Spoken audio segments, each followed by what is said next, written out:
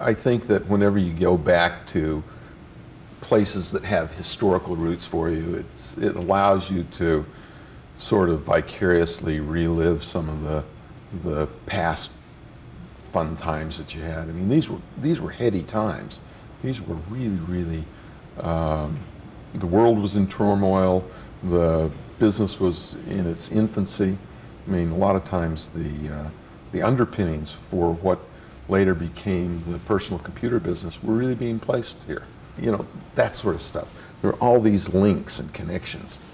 And it's, in some ways, a little tiny bit frustrating because there was a time in the personal computer business where I knew everything that was happening.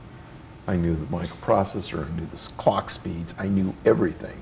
I knew every hard drive that was available, and then all of a sudden it just goes like this. And so that feeling of control and understanding just goes away. If you blink, all of a sudden the whole segment of the business moves in another direction. The games were fun because they had to be simple enough. The world was naive about video games. There wasn't a long learning curve.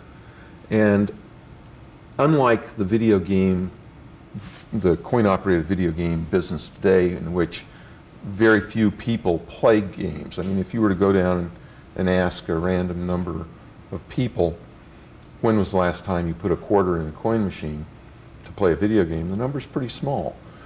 And what really happened is the games were very accessible to anyone because they were simple to play and yet challenging and fun. Later on, the business moved away from that, and the games kept getting more complex and more difficult to play.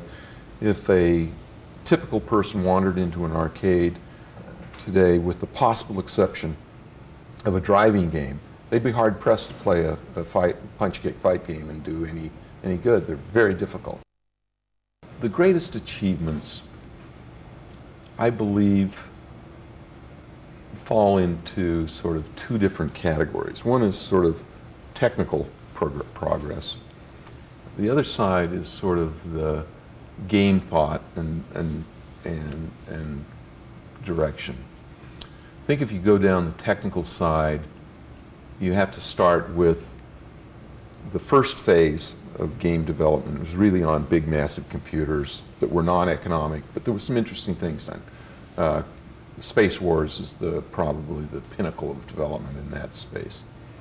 Then the Atari side really created what I call state machines. These were not, they used computer chips, but they weren't strictly von Neumann machines, which is a technical term for a machine that executes a program. And then that phase stayed until Asteroids. And Asteroids was the first coin-operated video game that had a microprocessor in it. And in that case, the microprocessor still wasn't fast enough, so it basically did a lot of the calculations, but you still had a huge number of chips that you had to do the interface with. From there, you go to consumer Pong and the consumer side of the marketplace, which condensed everything into one chip, which allowed cost and reliability to be good enough that you could go in the home. So that's sort of, I think, a technical breakthrough. And then the Stella in the 2600, which worked with a microprocessor to make a reprogrammable game, and that was where the cartridge economic model was set up, which really allowed a razor blade thing, because we made very little money on the hardware, but we made a lot of money on the software. And that's sort of been the metaphor for the gaming and for the consumer game business ever since.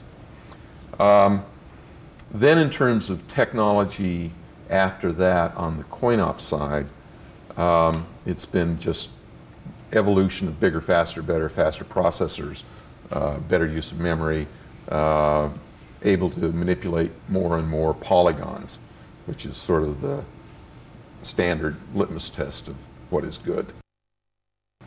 If you climb over on the on the software, the entertainment side, you sort of go from what I'd call primitive black and white kind of boxy stuff to the point where you now are creating pretty realistic objects.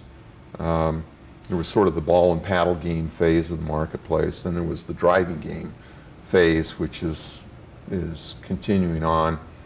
And then you got into a point in time where there were these object games, these puzzle games,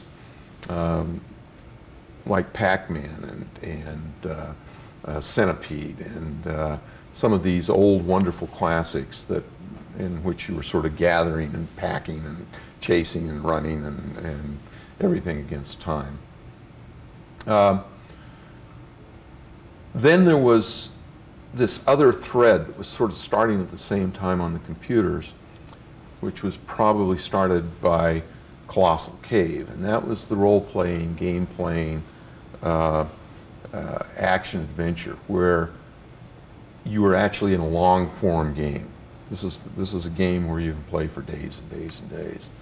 And I actually think that was a very important milestone that which has really spawned the Mists and Ribbons and a lot of the other genres that have been popularized by Sierra and some of the other games like companies like that. On the action-adventure side, the arcades have always been very good because they had good user interfaces. The home game side has always been plagued with bad user interfaces and not nearly as good. I mean, it's not as much fun to play a driving game with a joystick than it is to have a steering wheel and a gear shift and a gas pedal. And so that's, you're starting to get that more and more available in the home, but it comes at a price. I think that the home game and the console games and then the divergence of the computer side was also another very important part, because the computer allowed for a lot more creativity, because programmers could, without a huge budget, come up with something that was really wonderful in the computer environment, where it was much more difficult on the home game side, because the manufacturers are always creating huge barriers to entry because they want to control the marketplace. And so I believe that we have much richer and more powerful games, and the game space is more interesting in the computer side because of that freedom.